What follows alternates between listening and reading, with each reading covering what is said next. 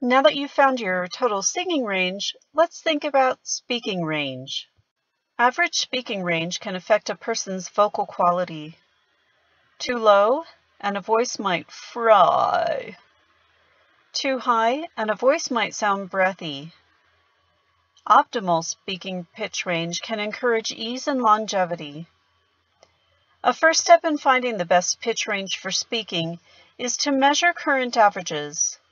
As I've been speaking, you've been watching my voice being analyzed by a sound spectrograph. It is measuring pitch, overtones, and loudness.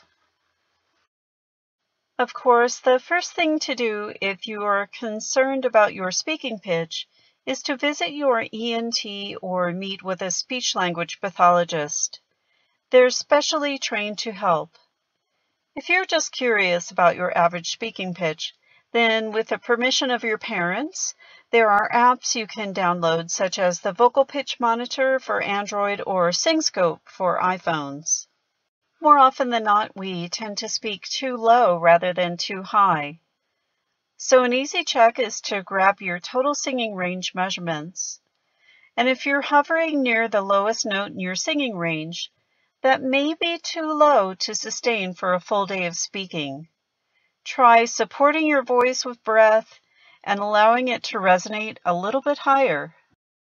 Whether your focus is singing or speaking, the music department and the speech and hearing sciences department at UNM wish you a happy World Voice Day 2020.